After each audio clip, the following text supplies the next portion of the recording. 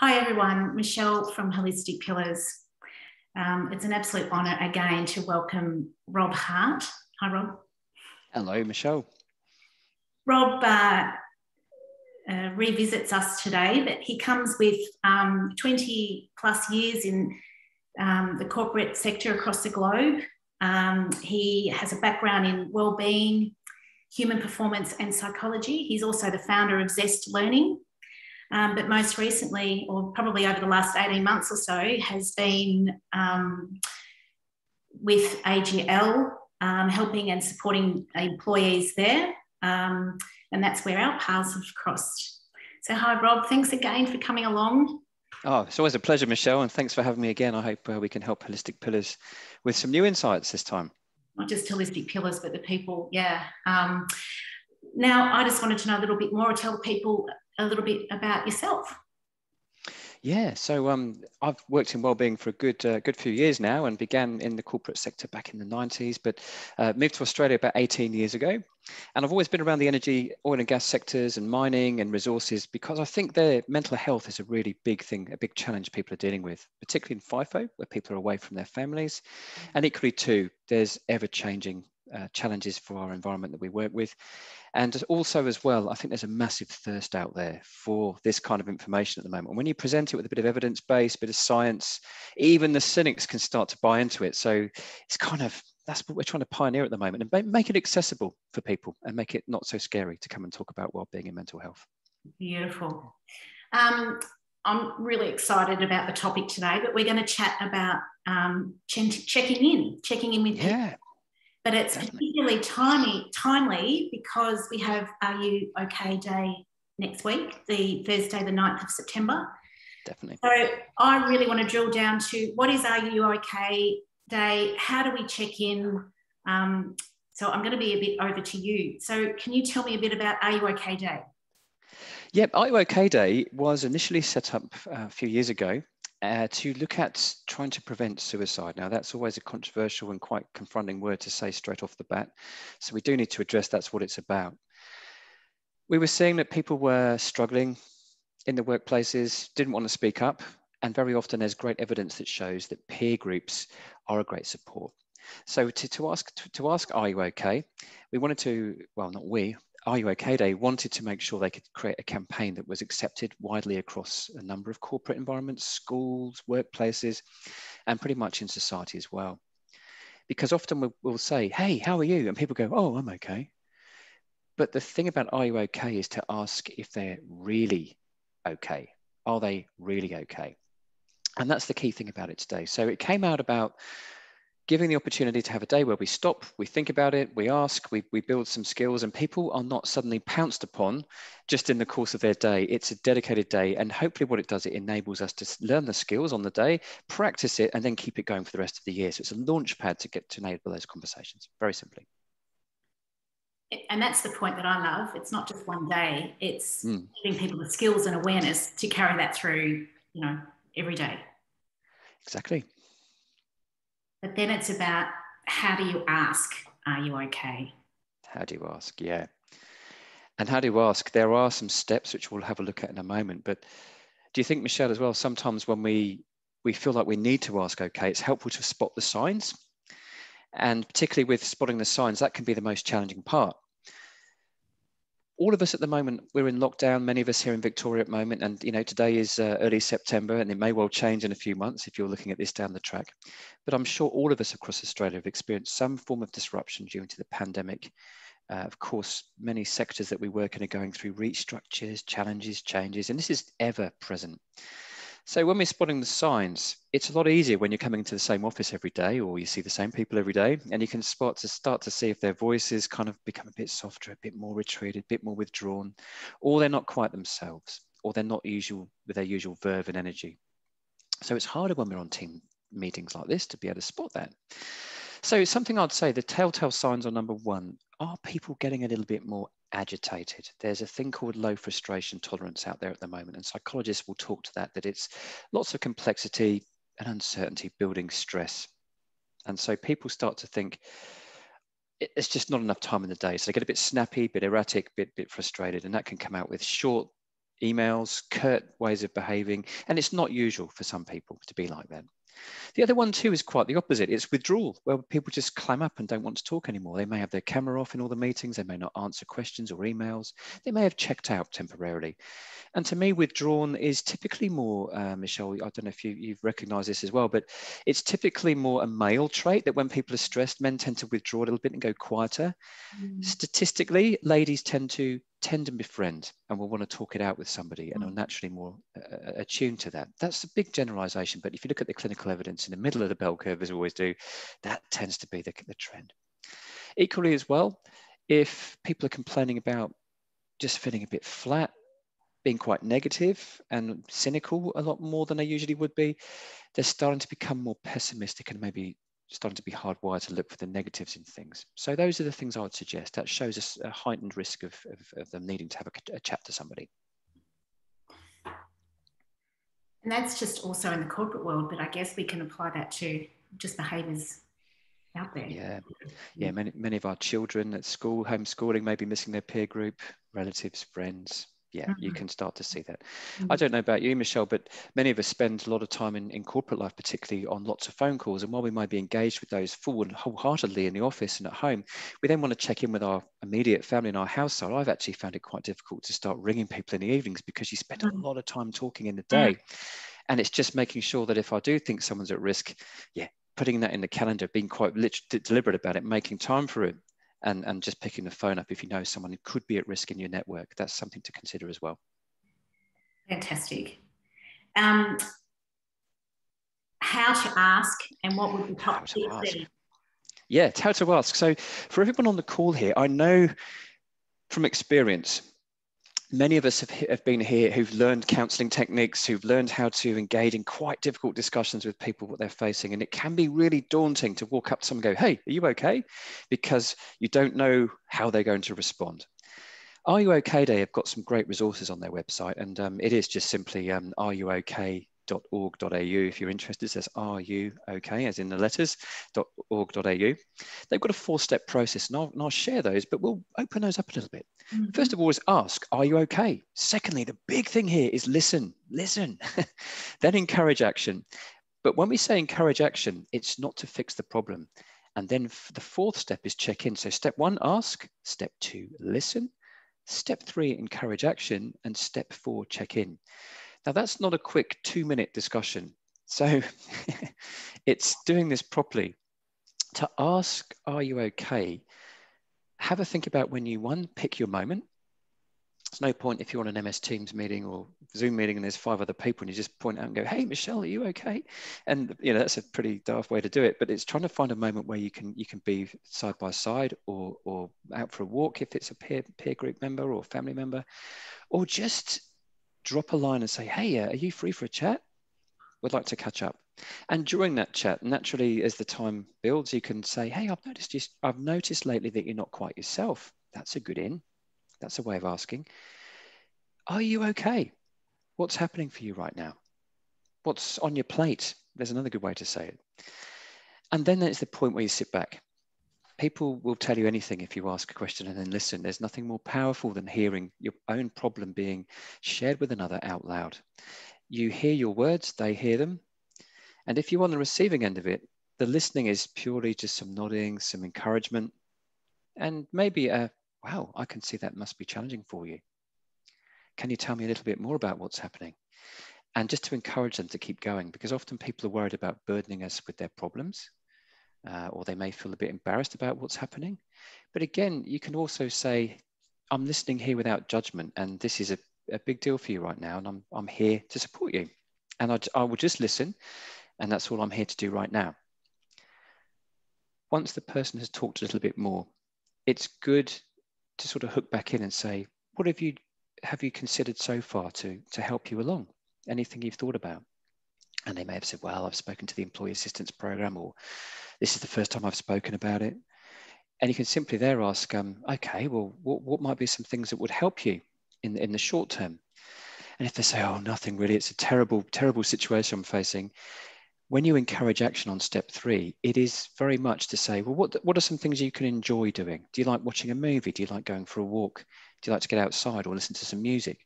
Would you like to catch up again? It's little things like this that give them a reminder there are some easy things they can do for themselves. You're not going to fix the issue, right? And then check in. The important thing about checking in is to say, hey, would you mind if I give you a call in a week or so again, and we can just catch up to see how things have progressed for you? What are things, would that be helpful?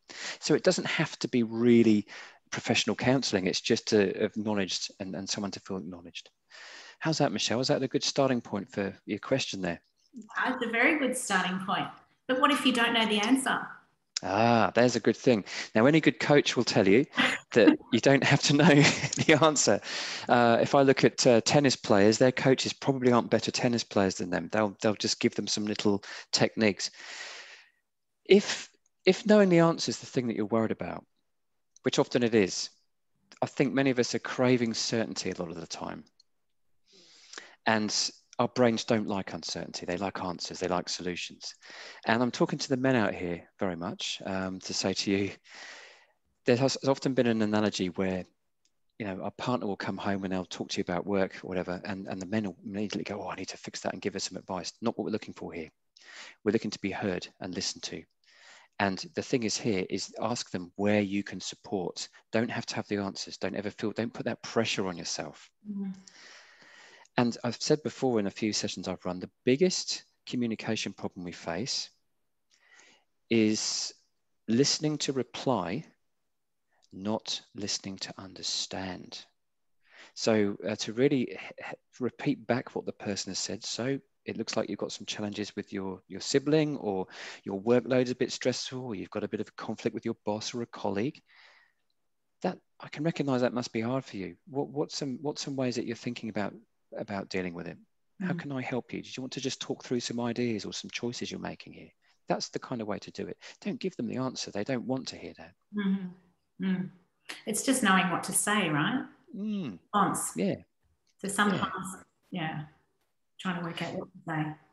Yeah, even to say to them, what choices are you considering is a good one, because that puts it back on them, but allows you to listen a bit more and encourage that. That's a good way to have a look at it sometimes. And it's respectful too. I think there's some don'ts. It's pretty much don't say, oh, I know how you feel, or, oh, look on the bright side. These are the sort of platitudes which confuse and alienate the person who's sharing their story, because it's a platitude, it's glib, and this doesn't really let you listen more. You're just trying to smooth it over. Is there anything that you can think of that stops people from actually reaching out or asking? Yeah, I think there's a trepidation and fear because we don't want to be imposing ourselves sometimes. Culturally too, there's some cultures that don't like to be individualistic. They think about solving problems collectively. Also too, there could be just, if you're working with somebody a bit more senior in the workplace who you see struggling a bit, they may feel a bit insubordinated, and there is often a perception. I often will think to myself, if I was in this state, would I want someone to ask me? Probably would, So the fear is, do I look like I'm poking my nose in, or being nosy, or being, unhelpful, or putting more pressure on them? Often that then becomes about us, not the person. And I don't think there's any harm in just saying, hey, look, I just noticed. Would you be open for a chat? And there you go. It's there's another little note I wrote here. Preparing for the conversation. The are you okay? Is there any tips that you can provide with, Yeah, definitely. Now consider how we are all very busy, and that's always been the case, hasn't it? Ever since the pre-pandemic, and when you ask people, how are you? Oh, busy, stressed, busy, but it almost became a status, a badge of honor that we should be busy. And if we're not, if you say to someone, oh, the times are suiting me pretty well, you almost look a bit smug and a bit disjointed. So how do you prepare? Number one, allocate time. Honestly, there's no point in ringing somebody at 11 o'clock if you've got an important meeting at 11:15. Allow at least half an hour, maybe more if you've got the opportunity. And that is also a thing that stops people asking. So allow the time, because it may unfold. Two, prepare yourself. Prepare yourself to listen. Make sure that you're not frazzled and stressed getting to it and looking disinterested or disengaged. Make sure you are receptive. And something to think about preparing there is, if you're ringing somebody, they may not want to be on the screen. So it could just be a mobile phone call, or it could be a walk in the park is often a bit easier, I find, or sat side by side in a car if it's a family member, or going for a walk. It's less confrontational. Equally too, just giving space to listen again. It's often we're really enthusiastic to help, but again, just trying to temper back and make our body language look receptive too. Simple things like open palm gestures and sitting back with your arms and legs uncrossed so that you look receptive and open. You're not judging and leaning forward, your hands wringing. Just looking calm and in control is a nice way to do that. Definitely. We've had our conversations, we've reached out, it's sort of like, well, what next? How do we then go about checking back in or doing that engagement? Is there any tips there? Very important one. The follow-up's very important here. So the fourth step is in Are You OK Day was definitely around following up, checking in, as they call it. So we've got ask, listen, encourage action. So you may have encouraged an action, not fix the problem, but said, hey, have you thought about going out for a walk or calling somebody else that you like or watching a movie?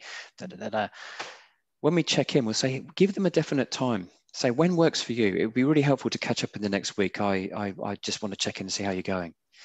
Because that may well be a lifeline to them, quite literally. They may be thinking, oh, good, I'm going to catch up with Michelle again on Wednesday. And they may look forward to that. That's something in isolation and lockdown that people will see that there is something on the horizon to consider. But it will also call them to action because they know that you're going to ask, how did it go? And they may think, well, rather than procrastinate, I'm going to do something. So after you've had the Are You OK, what happens next?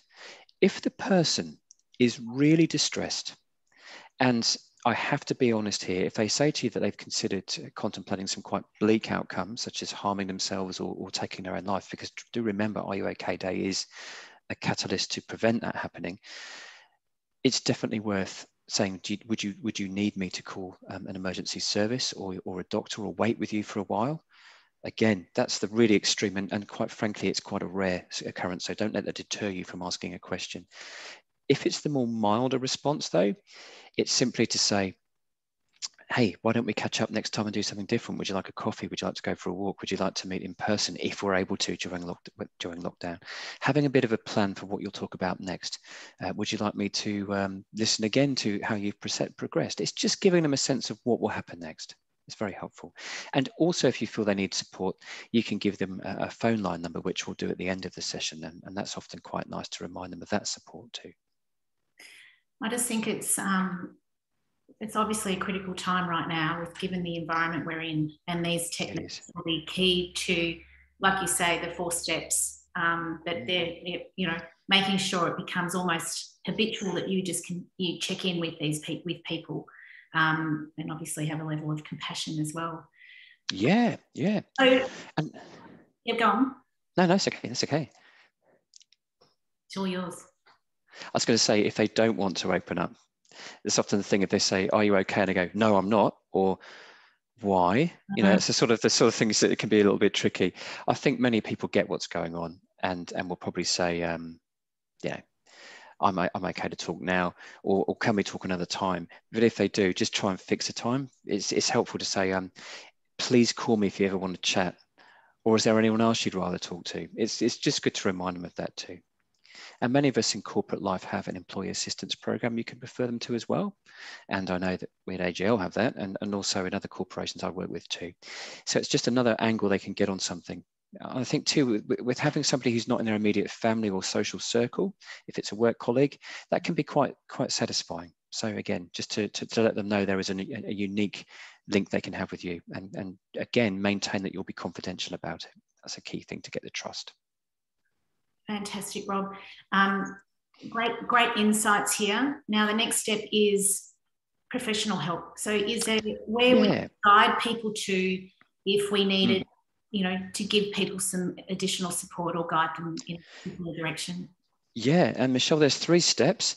For you, again, just to close out your support, pop a reminder in both your calendars. That's a key thing. Oh, okay. To do that. That's a cool one for you. And then professional support, if you feel they need it, would be, there's 2 options here. Are You OK Day is affiliated with Lifeline if you're in Australia watching this. And the number for that is 131114. That's again 131114. And Lifeline are a 24/7 support service there for trained counsellors to talk a bit about dealing with things like if you have a fear of taking your own life, or you're worried about taking things a bit more seriously around getting better as well. All these things they can help you with. Equally too, we know that many children and teens are struggling with this pandemic, and certainly the times around our Are You OK Day. The number there for the Childline phone number is again a free number. It's 1-800 55 1800. That number again, 1-800 55 1800. And that's a Childline, which has specific counsellors from age 5 upwards, right up into the teens and that whole spectrum. Now, equally too, just a word of advice: in September 2021, where we're recording this, psychologists and health professionals may not be quite as easy to access as they used to be. There's lots of reports coming out at the moment that many psychologists are overwhelmed and inundated with 3 to 6 month waiting lists. And equally too, many of them are reducing hours due to the sheer levels of burnout that they've been going through themselves, trying to manage an ever increasing load of mental health challenges we see in society. But it doesn't necessarily all mean doom and gloom. Your GP can help with trying to find someone who's available to you. You can go to get a Medicare supplemented support there professionally. But equally too, it does shine a light on even more why we need to ask, are you okay this year? And really ask, are you okay? To make sure you're supporting your colleagues and peers. All the evidence shows that a kind word from a peer and someone in their network can really add a lift to their mental health positively. And I think it's just, perfect. Check-ins, Are You OK Day is not just on the 9th of September. It's all the time. Reaching out, checking in, following up, and then also knowing that there's additional support there through the lifelines. Definitely. Thanks so much for this quick summary, Rob. That's a pleasure. But there is some more information I'll put in the blog and also in the description about where you can get additional help. But thanks so much for your insights and support yet again. Thank you, Michelle. I'm sure it's really valuable for that you're doing this as well for your network. So thank you. It's a nice gesture from your side too. Lovely. Thank you so much. Thank you. Cheers. Thanks. Bye.